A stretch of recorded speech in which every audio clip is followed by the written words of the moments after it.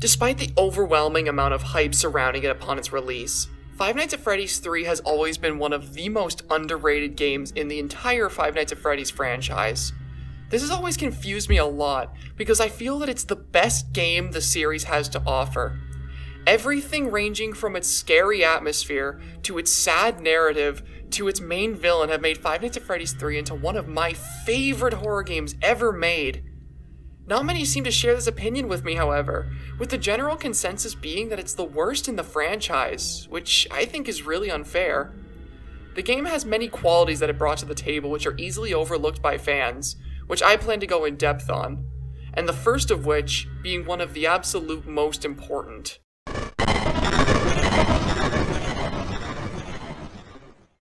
When creating the third game in the franchise, it was apparent that Scott Cawthon had to try something new with this one.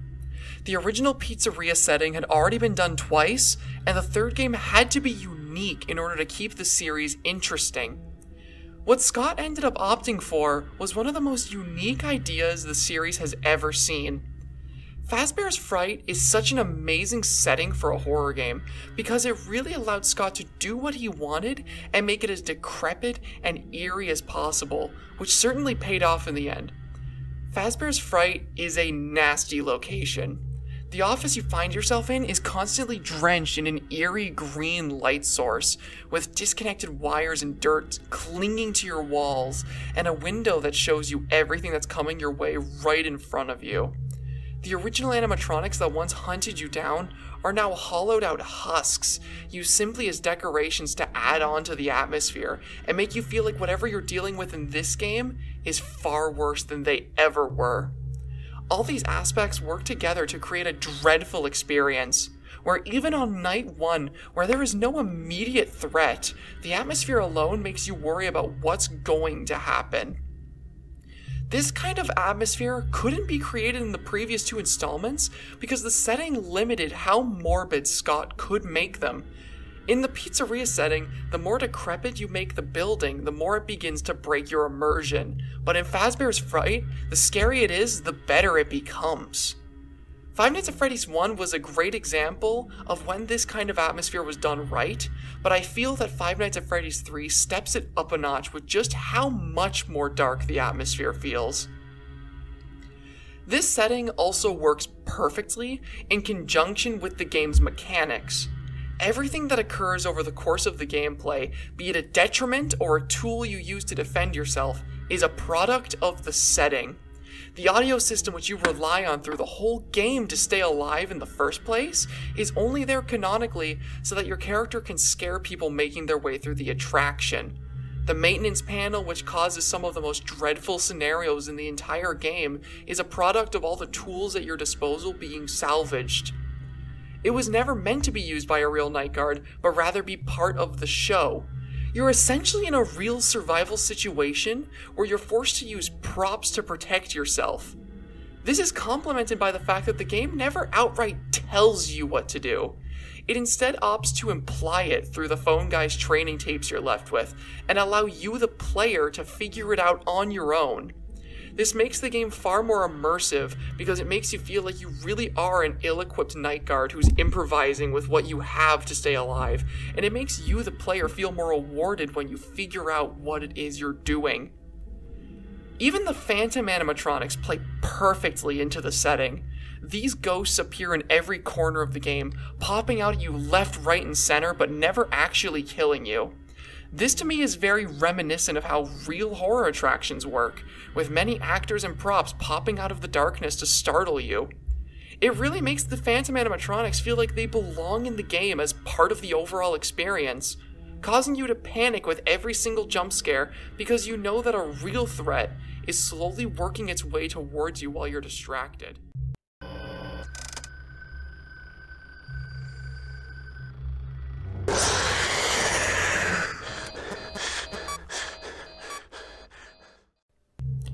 Speaking of which, that brings me to easily the most important thing introduced by Five Nights at Freddy's 3.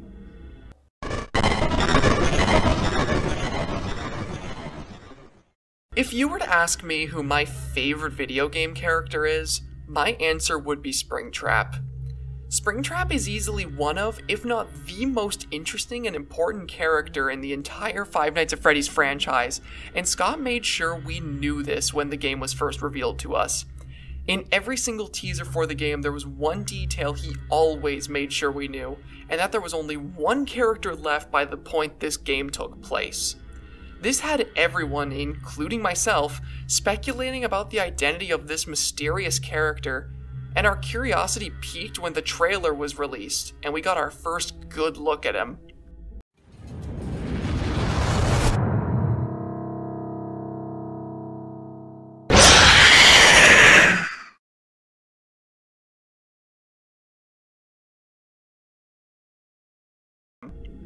Springtrap is easily the most horrific and grotesque looking character in the entire series, and he really set the stage for what to expect from this third installment. His rotted exterior combined with the little bits of human flesh poking out from underneath his suit make him really unsettling to look at. This was the first game in the series where the design of the villain alone made me genuinely really afraid to play it when the game was released. And this dread followed through when I finally sat down and did it. Facing against Springtrap in FNaF 3 really feels like what I would describe as being the final boss fight of the franchise.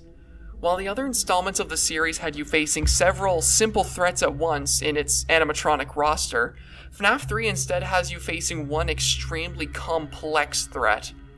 Springtrap has a massive set of tools at his disposal, which he uses to make his way into your office and kill you, whether it be slowly lumbering his way towards you, being only stalled by the audio you play over the speakers, or climbing into the vents to get to you even faster if you're not quick enough to stop him.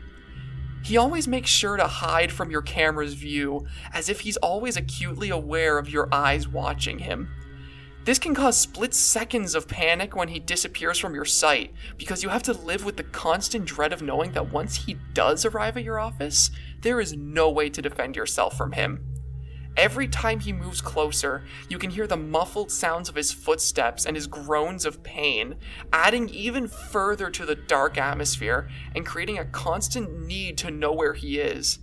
This panic reaches its climax when you hear the dreaded sound of him entering the vents, causing you to flip through the camera, trying desperately to seal off the right one before it's too late. And when it is too late, nothing will ever quite match the absolute feeling of hopelessness when you hear the loud banging of him exiting the vents, causing the ambience to kick into high gear.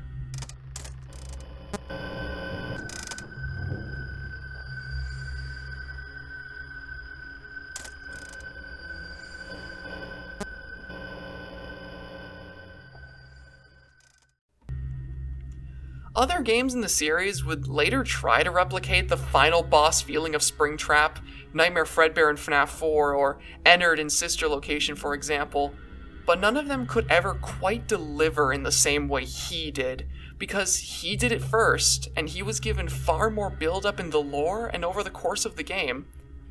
And that brings me to another incredibly important aspect of Springtrap, which was the air of mystery surrounding his identity. When Five Nights at Freddy's 3 first came out, nobody knew who he was, and much of the enjoyment of playing through the game for the first time was trying to figure out just that. Was he a Frankenstein abomination of the original 4 characters? What about the suit that the phone guy was stuffed into? Was he Golden Bonnie? We had so many questions, and we desperately wanted to figure them all out. Little details sprinkled through the game, like the phone calls and the mini-games, allowed us to slowly piece together bits of his identity, and it was only after the Night 5 cutscene that we'd finally learn who he really was. And it changed everything.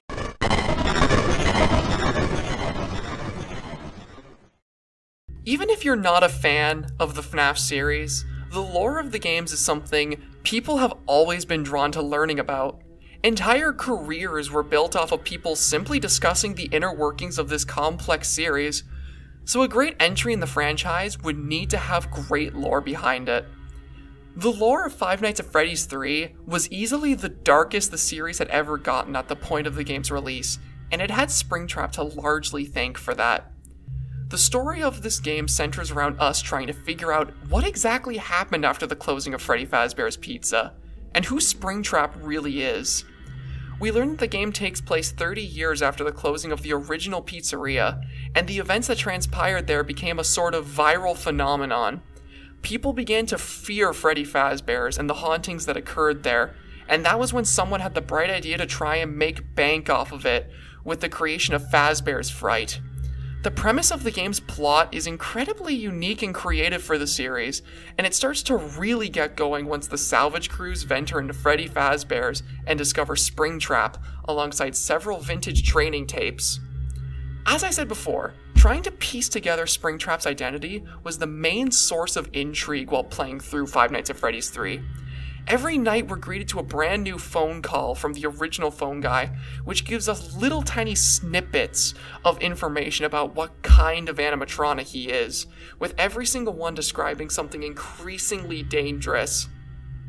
These phone calls also went alongside small 8-bit minigames at the end of every single night, which show us some much needed background on what happened before the game's events occurred. And it's in these minigames we learned the shocking twist that Springtrap was actually the purple guy the whole time, killed in the suit he used to lure children away to murder them.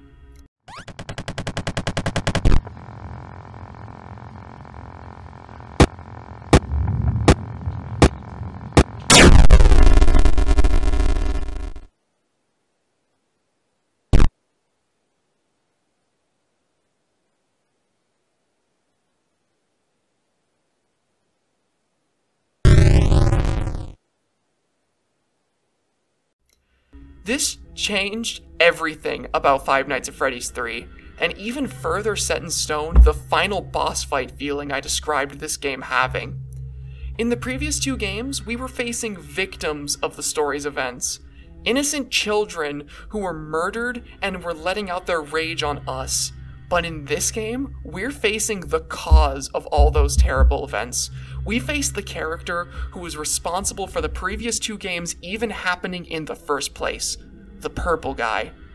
And that reveal alone makes this game feel like a true conclusion to the franchise, with us doing one final fight against the monster that allowed it to happen in the first place, the murderer, who was now trapped inside of his own murder device.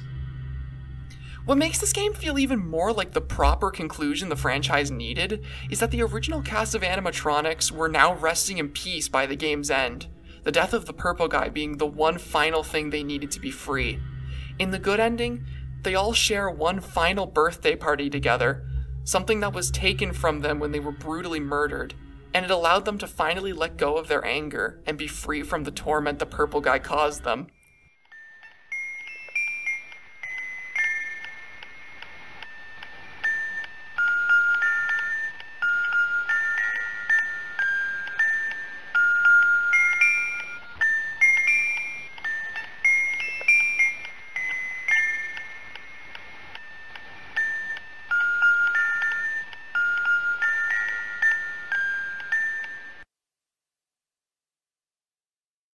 With the poetic irony of it all being that now he must suffer the same way they did by becoming Springtrap.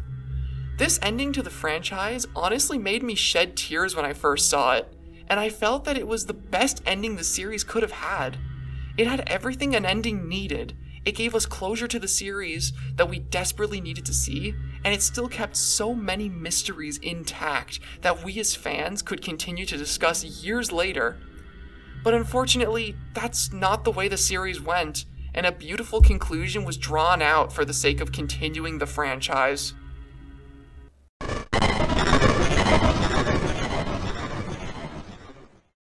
Five Nights at Freddy's 3 has been my favorite game in the franchise since it first released, and I feel like it will continue to be this way forever. The game has absolutely everything you could want in an installment of the series, whether it be its sinister atmosphere that just screams the word evil, its horrifying villain who still haunts the series to this day, or its amazing story that the series could have ended on. I always look at the games that came after and wonder to myself if they really need to exist. Don't get me wrong, I think they're fine games that all have their own strengths to them, but I can't help but feel like we would have been better off if 3 was the true conclusion to the franchise.